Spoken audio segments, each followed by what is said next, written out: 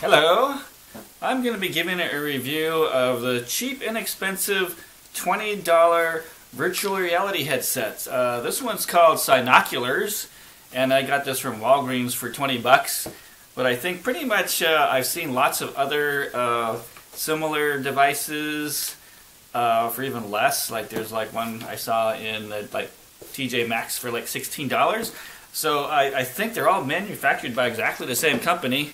So what you're looking for is something that like has this door here, and it has adjustable eye distance things, so you can make your eyes closer or further apart, or the lenses further and closer apart. And it's got a padded thing here. So I'm going to show you what you can do with this, because it seems the biggest problem with the reviews I've seen so far is that they really don't explain what you can do with this thing. I mean, I've seen some of the advanced VR helmets like the HoloLens, and like those cost like, $2,000. So what can you do with 20 bucks? So I'm going to show you what you can do with 20 bucks. All right? So I'm going to show you some of the apps. So, but the way this works is that this has a cartridge, and what you do is you take your phone and you insert your phone into this cartridge. Into a cartridge like that, and then you have to stick this into the headset. Now the pain in the butt is that you have to first start the application that you want to play, and so I have this is called Hometown Zombies. So you have to get that started. Then you have to stick your phone in here, and then you can start playing. Alright, and then when you're done playing, you have to take it out and remove your phone and change it. Now, one thing you might be wondering about is once you stick this in your phone, it's like how on earth do you control this thing, because there's no fire button on here. This particular unit did come with this Bluetooth remote, but it's completely useless because I haven't found any applications that can actually utilize anything on this remote. This has been programmed to do things like turn the volume up and down, just like you might find on a Bluetooth headset, but that really isn't very useful for playing a game. So I'm going to show you what they do. So this is a game called Hometown Zombies, and what happens is that instead, what you have to do is that there's no fire button, but the control system is that there's this little yellow dot, and you basically have to point it at stuff. So I'm going to go and I'm going to, I have to put this over here. I have to point it, that yellow dot, at something on the screen, and then I can, what happens is that this is a shooting game, and what happens is that as long as you put the target onto something that you want to shoot at, it automatically will fire. So when you have this on your helmet, you have to just keep turning, and when it sees something it can fire at, of course this is not really great because I have to turn, there's nothing straight ahead of me here I can fire at. But you can kind of see that as soon as you get close enough, you can start turning. Okay, so that's one cool thing you can do with the VR helmet. Now there are some games where you actually do have a firing button, and the next game I'm going to show you is called VR Flight Sim. And this is based off the Google Cardboard interface. And what's happened is that if you can just tap the screen, that causes it to fire. Like that.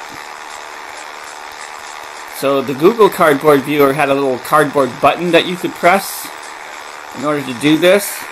But the thing is that once you stick this inside your VR helmet, you really can't click on this thing. So I made there's a couple things you can do, which is that you can actually open this window and kind of stick your finger in behind here, and you can press the screen. But the other thing that I did is I actually drilled a hole in here so that I can stick my finger in and I can actually tap the screen while I'm playing. So that's just a 7/8 inch hole. So I can go ahead and I can play this game, and I can then fire the guns like that. Now another game that I'm going to show you is a driving simulator. And that works by just tilting your head from the left to the right. So this is like the car simulator. So you have to tap in order to accelerate, and then you can turn right, you can turn left, or you can look right or left in this game. So you can just turn left by tilting your head left, turn right by tilting your head right. That's how that works. Now there are plenty of games that you can get. So if you go to the App Store and you just look up VR apps, you know, there's all kinds of things. Something from Discovery, something from Google Cardboard. There's the VR simulator. There's like haunted house things. There's dinosaur things. You can fly into space, go on roller coasters. So there's all kinds of applications that are available for using your headset with. So you could spend quite a bit of time just exploring all of those things that are available. Now, some other cool things I'm going to show you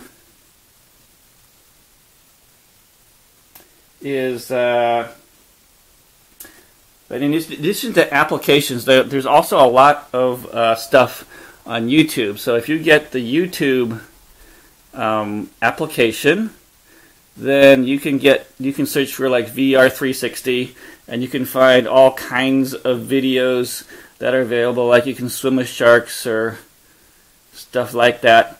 And what happens is that you start the video, and if you're not using the goggles, you can still move around. But in order to turn on the goggles, you have to click on this little VR icon that's in there, and then it will become split screen. And then at this point, you have to stick this into your VR helmet, and you can just look around. Like, see, I think there's like a shark over there. If I look over there. So this is just kind of like the main advantage is that you can just pan around, and the panning is very fast. I mean, This is very similar to the more expensive VR helmets. That the experience, you can look up, look down, left, right, and so you can do things like skydiving, swim with sharks, go into space, all kinds of stuff you can do there. Okay, there's one final app that I want to show you, and this is called Google Streetview. Now the cool thing about Google Streetview is that it's just like Google Maps, except that you can see the street view in 3D, and you can pan around. But the cooler thing that I'm showing you right here is that you can actually make your own 360-degree panoramas. This application will allow you to just use your cell phone, and what it does is that it draws an orange dot in space, and you aim at that orange dot, and it starts taking a picture, and you just keep on moving that around until you get a full top to bottom 360 view of what you're taking a picture of. And so you can create your own view. And when you're wearing the VR helmet, you know what I mean, all you have to do is turn around, and you can see this stuff by looking up and down like you were there. So that's pretty cool. So I hope by seeing this video you can see that while this VR helmet is pretty simple, it's just basically some lenses and a strap, there's actually a lot of interesting things that you can do with this that are as interesting as even the most expensive VR helmets.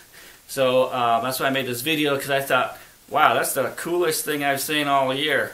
I don't have to spend $2,000 in a VR helmet. All I need is this $20 VR goggles and my existing phone, and I'm good to go.